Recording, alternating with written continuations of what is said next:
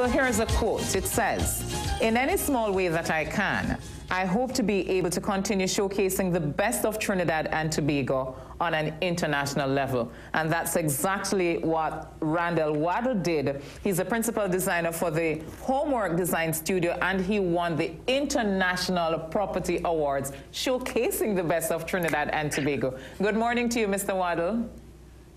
Good morning, Natalie. Good morning, Akash. Thank you so much for having me. And congratulations to you. Thank you. Much appreciated. Well, tell us a little bit about Homework Design Studio before we get into this prestigious award that you won. Sure. Homework Design Studio is an interior design firm based right here in Trinidad. I'm its principal interior designer, and we do commercial and residential, new build, and renovations. Yeah. And I have a team of about 20 trades with me, and we literally just move project to project. All right, and what is the International Property Awards? Because I was reading up on it this morning, and it seems to be a very big deal with a lot of stiff competition globally. Well, it's in its 27th year, and it was founded by Lords of the House of Commons and in Parliament in the UK. And it's to showcase architecture, interior design, real estate around the world. So they divided up into different categories for Asia, the Americas, Europe, UK. And so you are invited to participate, as I did earlier this year before the pandemic hit us. And the awards were supposed to be judged in April. And of course, everything got delayed. And so I submitted a project that I had recently completed, which was a residential home, and it won. And surprisingly, you know, it was my first entrance into this awards because I had been following it for a couple of years, and I had known some regional architects that had won it, but wasn't so sure that I was of, you know, the caliber to put myself forward so much, but I did, and I'm very grateful that I did. And now that you've won, how do you feel knowing that it's the big wigs and you're in the big leagues now, having won that award? Well, it is truly, it is exciting. And, you know, in a weird way, this year has been so terrible for so many. And, you know, this pandemic hit us so quickly, without much planning. There was, you know, we didn't know what to expect and where to come. And frankly, I didn't even know if I would continue to be employed. So it was a very hard year overall. So when this win came about, it was very exciting. More so because, first of all, it translated into really being Trinidad and Tobago won. And, you know, I really am very you know, positive about our country and the direction that it's going and what we have available. So these 20 people that are with me from project to project, they are the ones that are really Homework Design Studio, because they're there every single day, and they are fantastic tradesmen, and they have wonderful skills. And without them, there would be nothing. And that also translates into the joy of the client. Yeah. Everything is based on what our team can do for them. So it was a good thing to happen this year, to, you know, to not only help us as a business, but also to showcase Trinidad and Tobago. And I'm very proud of that. Yeah, we're seeing some of your work on the screen, some very phenomenal designs there. What do you think your X factor was in this competition? What set you apart from your competitors? I think the project in general was a great scale. So, and it was beautifully finished, and it had many elements of a transitional design. So it was a traditional architecture, and it had contemporary elements internally, so that my clients, you know, could live well into the future. It was not based on trends. It was really meant to be, you know, everlasting.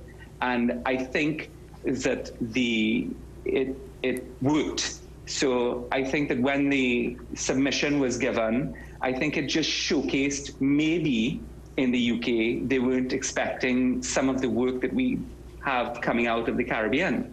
And I hope that that's what translated to the judges. Right. And when you take on a project like this and you win such an award, what does it do for your reputation as a business? Well, I think, it's good for my reputation. I think it showcases that not only do I have the skill set or the ability, I also have the correct team behind me that helps make these projects successful. So I can only hope that it continues to bring good things, and I've only had positive, and here I am talking to you, so something good must have come of it. I know you said that this is also a victory for Trinidad and Tobago. How much local products are used in your designs and in your concept? That's an excellent question.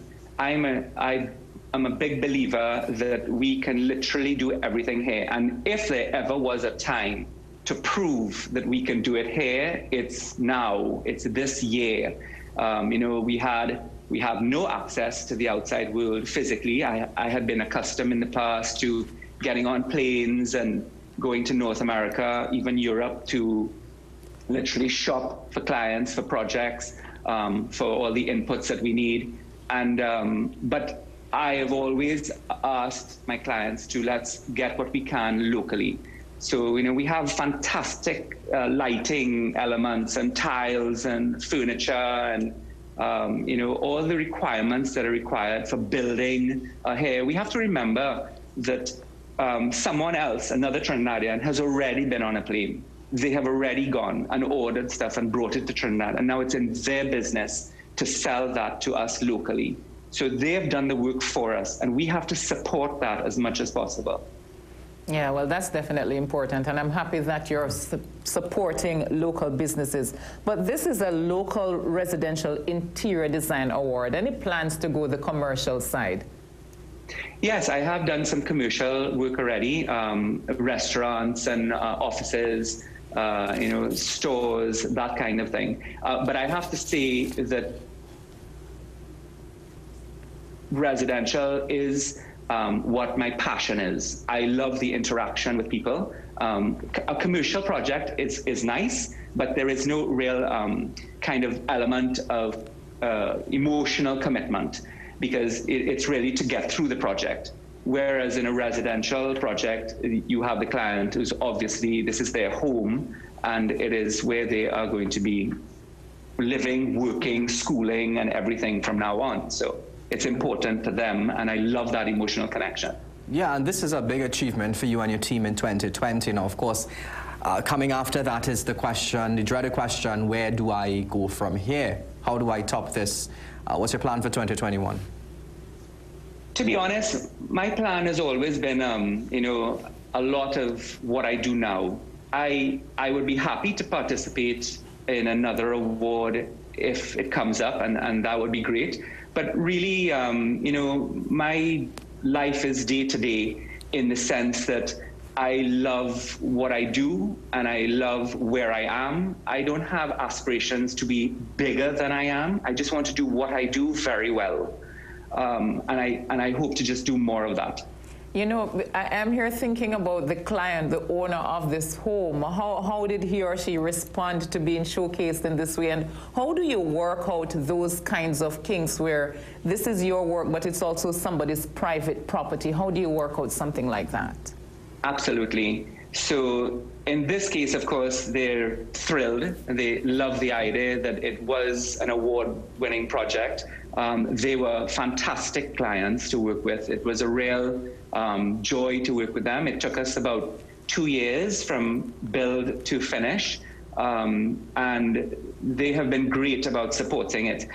In regard to how projects are presented this way, of course, there's always a security issue that we have to take into account. So the actual location of my projects in general are never stated. Of course, the clients' names are always kept private, and mostly the exterior if we're shooting for presentation, is not really shown so you can tell where it is. And of course, you know, we have millions of homes on the island, so it's not a big deal of where. And of course, because I'm an interior designer, most of my shots are interior. So from privacy aspect, it's really me and the client that will know. But do you have to get their permission to submit it to a competition? Not their permission to submit to a competition, but they know that when I'm completed the project, that I am having a photo shoot done of the project, and that is for my portfolio.